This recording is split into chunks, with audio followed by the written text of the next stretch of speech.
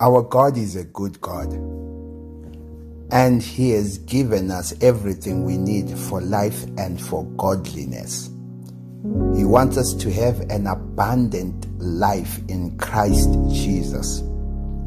He's given us His Word and His Spirit. The presence of the Holy Spirit in our lives is a seal that He placed upon us, that we are His, fully paid for. And God wants to manifest how great and majestic and awesome that He is to the whole universe. The very fact that you are alive listening to this is a sign that you have a purpose to fulfill in that agenda. Your problems will not stop that.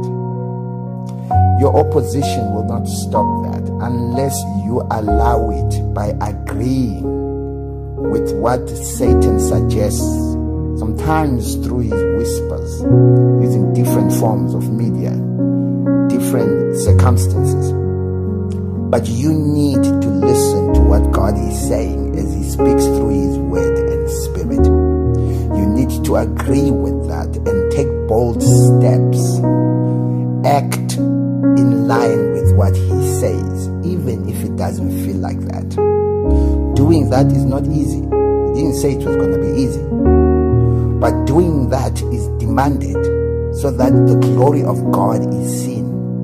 The skeptics, the naysayers, the doubters, those that think your ultimate end is what circumstances are saying or what your past mistakes are saying, they get shocked and surprised, and they will acknowledge that the blessing of God is upon you. As the psalm says, the Gentiles will say, these are the people that the Lord has blessed.